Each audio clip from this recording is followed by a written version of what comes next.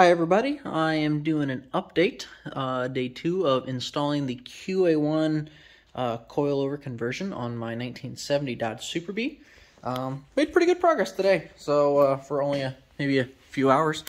We installed the upper control arm, assembled the coilover shock itself, bolted it all in. A couple bolts down there you can see. We even got the steering rack in. It's pretty easy. Tie rod. You can even see the spindle. The knobs to adjust. Lower control arm. Tomorrow, hopefully I can install the steering shaft. And then I can move on to installing the Willwood disc brakes. And that would be it.